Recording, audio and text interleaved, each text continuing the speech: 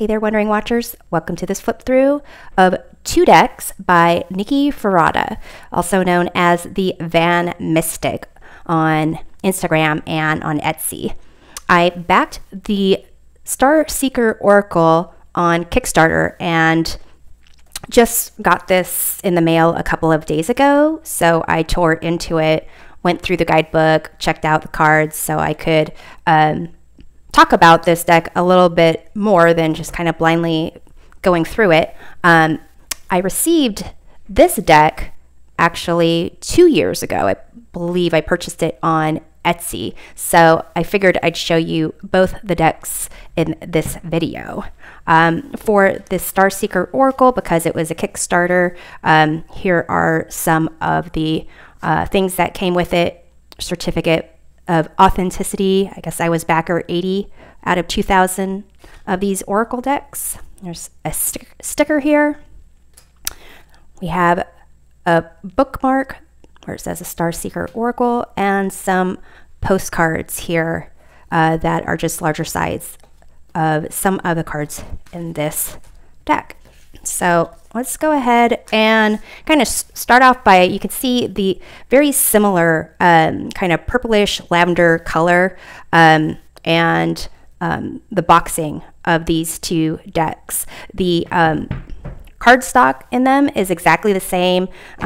This kind of clamshell box opens exactly the same. You can see these guidebooks, the black and white. There's really not images in them. They're rather succinct. These are pretty much the same. The interiors, this one has some writing in it. The Oracle deck says, with a great leap you fly through the Seeker's portal. You walk the path following the stars. They guide you to your deepest truth. The tarot deck does not have any writing inside of it.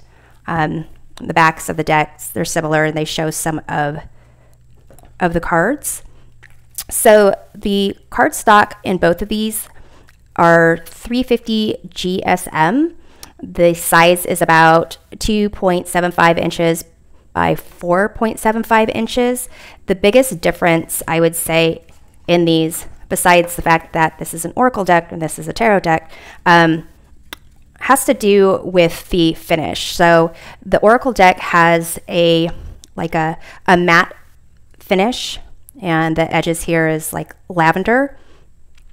And for the tarot deck, the finish is a semi, like a luxe semi-matte, and it's like a rose petal finish. And I would say I really like the cardstock on the tarot deck, which is pretty much the same as the Oracle. What was difficult about the tarot deck was that rose petal finish. It feels really good, but in terms of being able to shuffle it, it's just a bit stickier. The cards would stick together a lot more. So with the Oracle deck, the creator decided to just do it like a matte finish, so it's easier to kind of get through the cards. You can see on the tarot deck, it's more of like a darker purple edge and kind of like a lighter backing. But you can see the theme is very similar for these. So I'm gonna go ahead and put the tarot deck off to the side and kind of show you this guidebook for the Oracle deck. So the how to use the deck, I think, is really important, because the way that the creator set up this deck is it's kind of segmented into certain sections. So cards 1 through, I believe, 48 is considered the Seeker's journey. And there's this kind of like light gray or white border here. And then we have the next section of cards. You can see the border is like purplish in comparison. And these are kind of considered like the guides that the Seeker would have on the journey. And then the final, I guess these final 4 cards here are considered like the gifts, but they also have like a purplish border. And these here are extra, like I believe, affirmation cards as part of the Kickstarter, like I think they were like rewards that were reached. So here it says, I am unafraid and free. It is a blessing to be me. It is safe to trust myself. I embrace the mysteries of life. I release the need to know. I am passionate. I am determined. I am capable of creating anything I desire. So here it starts out with kind of how to use the deck. There's some spreads here, 3-card spreads, and then more complex spread. Here we have the mirror spread, and it's like 8 cards. We have the map and the key spreads, like about 6 cards. And it's really kind of a sense of the spreads in general, kind of like self-reflection, you know, what's on your path, how you're going to get there, things that you need to release, things you need to kind of see as like a greater purpose, or blocks and how to overcome those blocks. Here we have the seed spread, kind of a sense of what's growing, what's changing, blooming, what's kind of coming to an end. And then each card has like the description of kind of how this plays out, or what the image represents on the seeker's journey. And it has keywords and reversals. So that's very similar to the guidebook in the tarot deck, but let's go ahead and show you these cards for the oracle. So here, I'm just going to go through them quickly. And I would say for these cards, I really like Nicky's artwork on it. It's kind of almost like, I don't know, like watercolors to a certain degree. It's definitely kind of darker. It's got a sense of darker in shading. So for some of you, it might be harder to see. I know some of these cards are meant to indicate or reflect like a feeling of darkness. And here some cards are light to reflect that feeling of lightness. But I feel like this deck, the images are brighter than the tarot card deck, but the color schemes and the images are they're similar, but I feel maybe not brighter. I feel like the images are sharper in this oracle deck. And this deck is really kind of, focused on the concept of self-healing, growth, and kind of going on a journey that might be scary, new, dealing with some aspects of the past. The guidebook I really find is interesting to kind of explain what the imagery is. And, for the most part, these cards can be like, well, ultimately whatever you want them to be.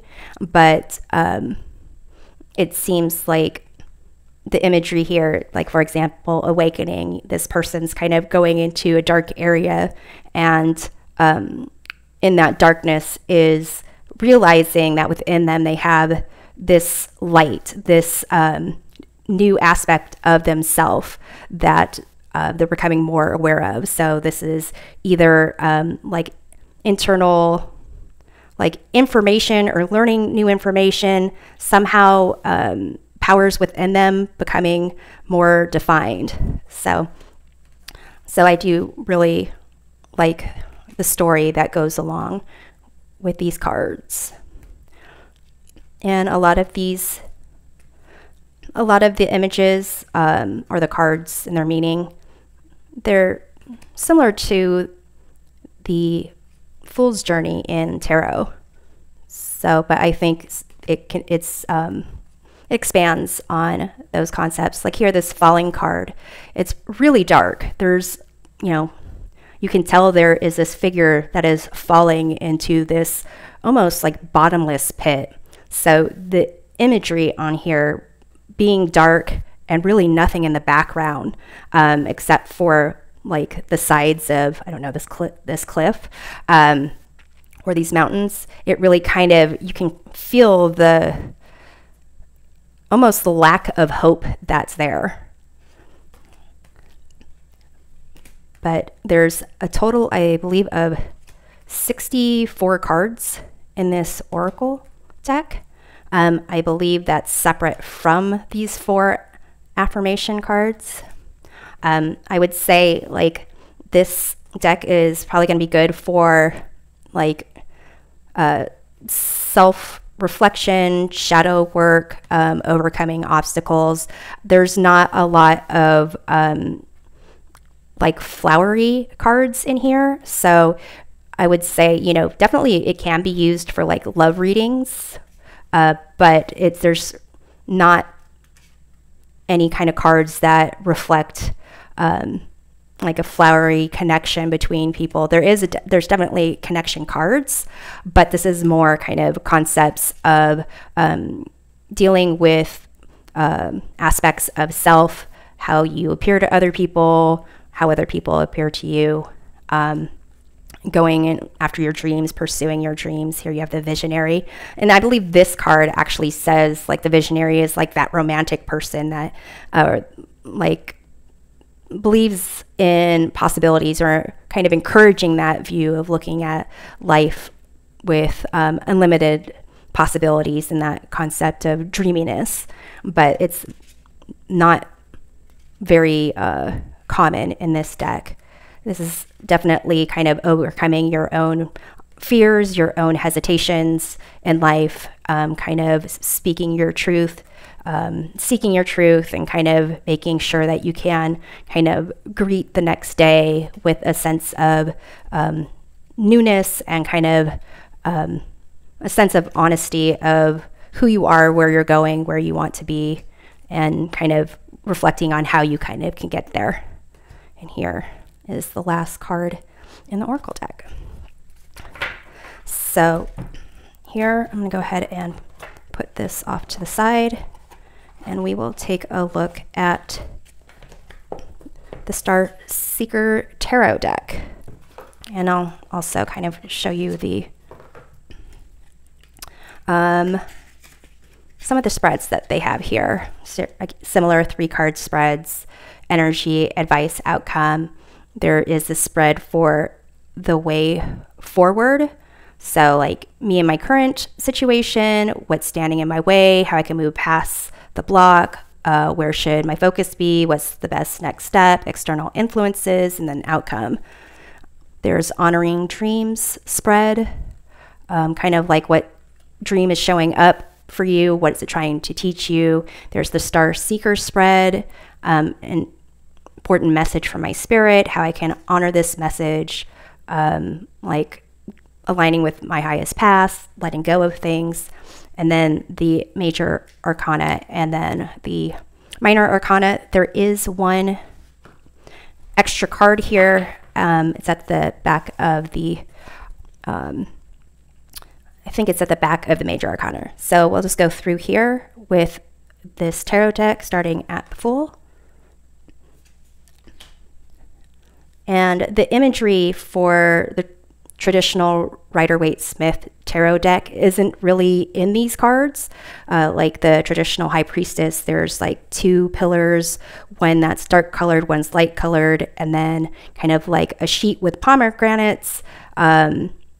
And behind the sheet, there's all this water, and the High Priestess is sitting with a scroll that has written on it Tora, and kind of has these crowns to indicate the different like phases of the moon. So you can see the imagery of this high priestess is totally different than that.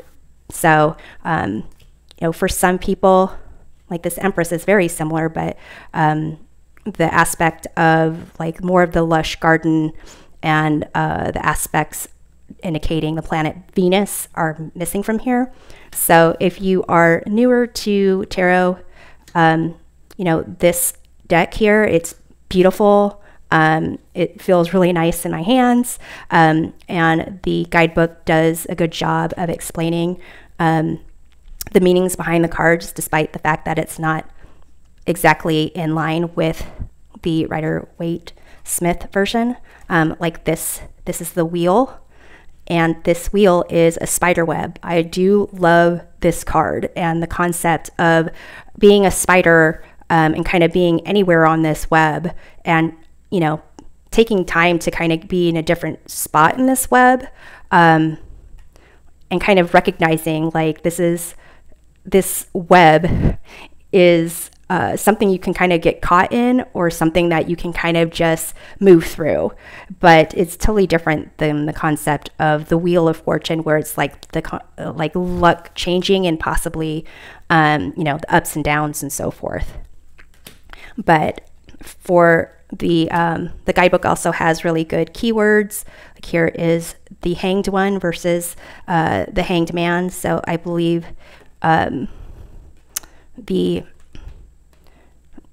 tree, the aspects of the tree is totally missing here, and the tree is very, I guess, symbolic in a lot of books explaining the concept of the Hanged Man, especially when it's in line with the story of Odin tying himself upside down to a tree, I believe.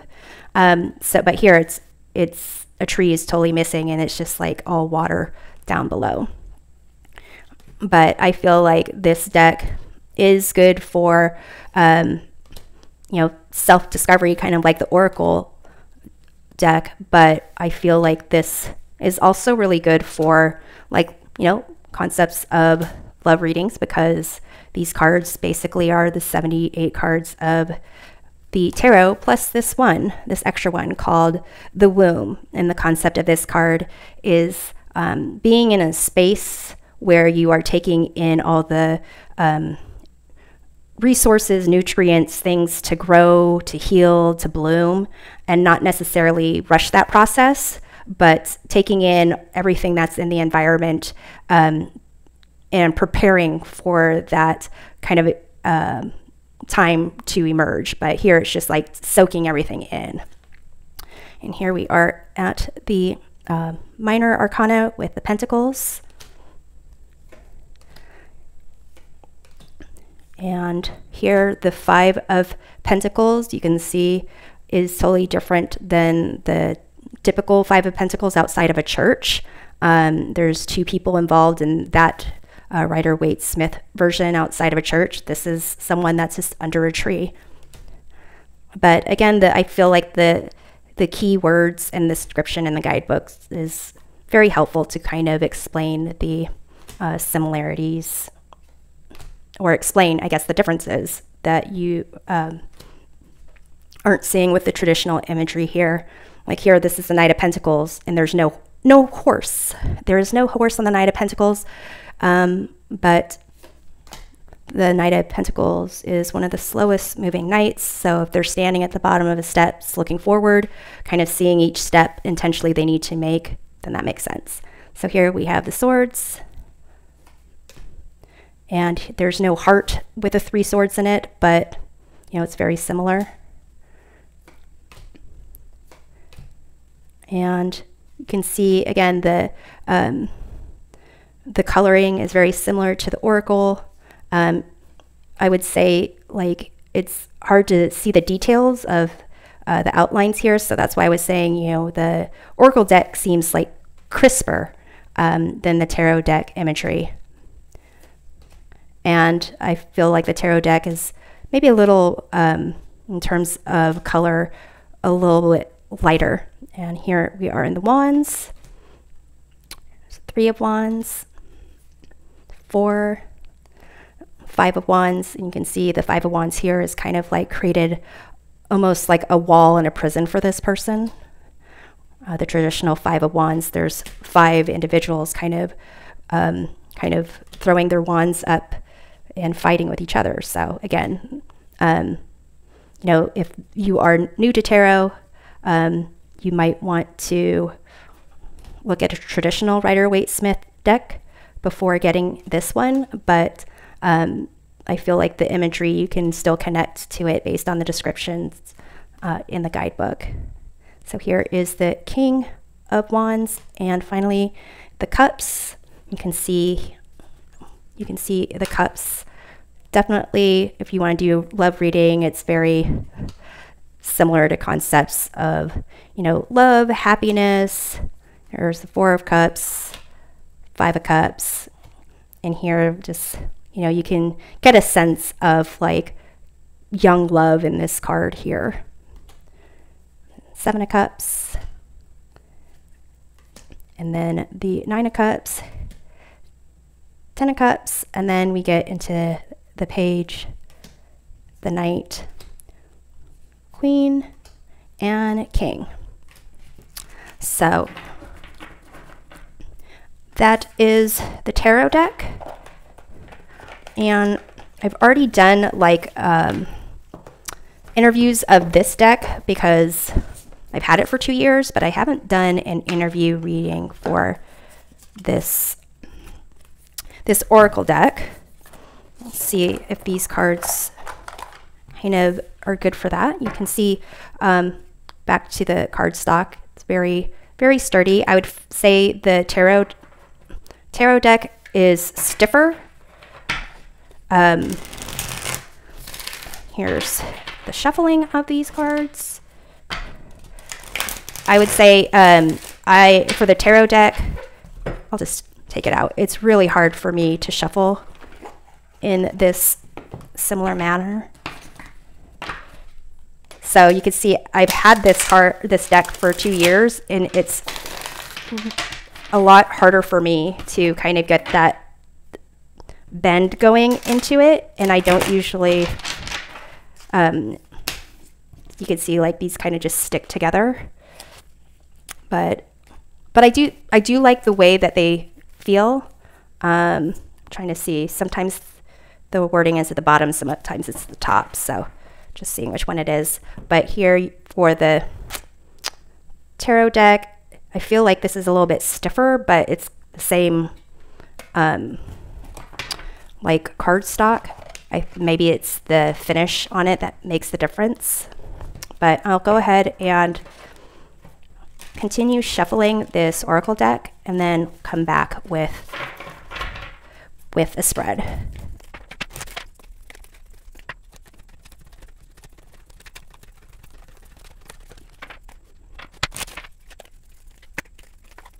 Okay, so I went ahead and shuffled the deck, and I am going to pull some cards to interview it. So first off, we're going to start with the essence of this deck. We have time travel. In terms of its current strength, we have the Masked One. In terms of the kinds of readings it would be best applied to, we have the Creator. And what this deck wants to teach, we have this card of movement. And at the bottom of the deck, the influencing energy, we have Sacred Workspace. So this Sacred Workspace is kind of like either creating, finding, or fine-tuning a certain like physical location that helps you to be more creative, to kind of tap into like your goals, your sense of self, what like makes you be in, I guess, the zone, whatever that is for you. In terms of the essence of this deck and this time travel card, this card is kind of about revisiting or visiting certain aspects of yourself, perhaps your inner child, perhaps a future aspect of yourself, perhaps, you know, where you were when you started out on a certain career path, and kind of just checking in with that person or kind of checking in with that version of you. So here, the essence of this deck, I get a sense of like its ability to kind of like tap into the past, the present, the future, aspects of you that you used to be, want to be, with its current strength. And the masked one here, this is a guide. This time travel one is kind of the journey, and this is one of the guides for the seeker. And this is a concept of like needing to really peel back the layers and seeing what is truly there. Maybe there's some kind of deception going on, maybe something there you aren't seeing clearly. So with this deck's current strength being the masked one, I take it to be like helping you to really discover what might not be obvious, looking past the superficial and seeing what is really, really there, and information for you to kind of to gain and learn from. In terms of the kind of readings that this deck would be good for, we have here the Creator. To me, this is similar to the Magician card. And also this is another guide for the seeker. So with the Creator, it's kind of like looking out for those signs, seeing what inspiration is around you to kind of manifest something, to create something, kind of like be aware and use like your intention, your focus to really accept what is like in your environment, because you are in a position to make things come to fruition, to kind of put everything together and create something new. In terms of what this deck wants to teach, we have this movement card. So wanting to teach how to really embrace that, burst of inspiration or energy within you, actually physically move, actually follow that energy to motivate you to do something. And really this is kind of like to make sure you're not stuck in a certain place. And I'm going to go ahead and I'm going to go through and read the definition so you get a sense of what this guidebook offers. So with this time travel card, we have hovering high above the density of Earth, you gaze into the deep blue space of the time portal. You're held in place by your inner light and power, and you contemplate where, or rather when, this portal will take you. The time portal never appears by chance. It reveals itself only to those who need it. It offers you the opportunity to travel along your own timeline, to the past, future, or even to a parallel or past life. There is another you that needs assistance, and this is an opportunity to reach out and help. Time travel encourages you to look out across time and travel to another version of you. Perhaps there is an aspect of you from childhood that needs some love. A past life could be rising to the surface and impacting your current situation.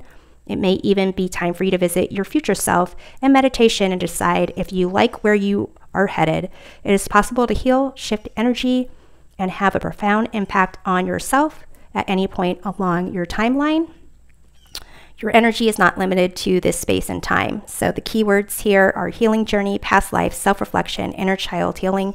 If you do reversals, then unresolved past, unwillingness to change, dispowerment, unhealed wounds. So with the masked one here, in the darkness of night, you slip into a dream-like state between awake and asleep. In the abyss of this great darkness, something begins to take shape in front of you. A face appears, bright orange and fox-like. You see a cloak with softened edges, black with a rusty red glow. But as the cloaked creature drifts closer to you, you see it's not a face, but a mask. As the ties loosen, your stomach clenches in anticipation. A true face will soon reveal itself. Everything is not what it seems at first glance. The masked one advises you to be skeptical, to ask questions, and to peel back the layers before making a judgment. There's more to the story that you're not yet aware of, and you may need to do some digging in order to get the full truth. Beware of deception or misinformation at this time. Most importantly, give yourself the time needed to comb through everything meticulously. This isn't a time to judge quickly or to be overly trusting. Keywords: deceiver, trickster, illusion, hidden truth, reversed, unmasked, truth revealed, and honesty. In terms of the creator, the creator weaves an intricate web, imbuing each thread with potential and vitality. Each thread is part of a greater story, a living map that signals to a central goal. With deep concentration, intention, and skill, that this guide helps others to build the paths and plans necessary to bring dreams to life. Everything the creator touches comes to life, and so with the touch of this guide, a web of pathways come alive for you. If you are inspired, this guide shows you how to materialize your vision. Be on the lookout for opportunities or options that could help to propel your ideas forward. The creator also asks you to lean into your own creative potential. You have something unique to offer. Don't hold yourself back. Keywords: maker, initiator, producer, divine intervention, reversals, destructor, unproductive, manipulator. So with this movement card here, it is number 11. Is that 11? Or is that 14? It's 14. It's kind of hard to see. The urge to move starts as a small flame within your heart, pushing and expanding outward in small waves. As you tune in, this energy grows and your body flushes with heat. Vital energy washes over areas of your body that have become too still or cold. You begin to move with the flow of this energy, at first in small rippling motions, then expanding into arching full body waves. You move with grace, and the more you move, the easier it feels. As the title would suggest, the movement card encourages movement. You may be transitioning out of a sticky energy or phase, and a new sense of motivation is washing over you. Listen to the call to move in new ways and in new directions. This card may even be encouraging you to take a trip or move to a new location. This could speak to the need to move your physical body more intentionally through exercise, stretching, or walking. In some ways, energy is beginning to flow, and it's time for you to move where your heart feels called to. Keywords: action, new energy, vitality, exercise, travel, reversed, stuck, stagnation, stubbornness, lack of movement. And for the sacred work space, here we have hidden beneath a great sprawling tapestry lies a small and secret doorway. This tapestry hangs on a wall in your bedroom, hiding a room within a room that is just yours. The doorway to your sacred space is small and unassuming. From the outside, under the shadow of the tapestry, one might dismiss it as the long-forgotten linen closet. But when you cross the threshold, it's like moving from mundane to magic. Everything here glows with a magical light, and here you can see, think, and feel with more ease. Sacred workspace represent an environment that inspires creativity within you. It's a call for you to create or spend time in spaces that support your flow state and higher purpose. It's also time to take a step back from spaces that feel cluttered or unproductive. You may need to restructure your physical space and clear out things that do not serve your highest potential. This could even extend to relationships or situations that are not nurturing your creativity and workflow. Keywords: supportive environment, creative flow, decluttering, reversed, clutter, unsupportive environment, creative block, feeling displaced. So this is what I have for you with respect to the Star Seeker Oracle and the Star Seeker Tarot.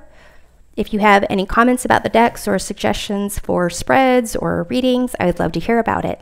I'll see you next time. Take care.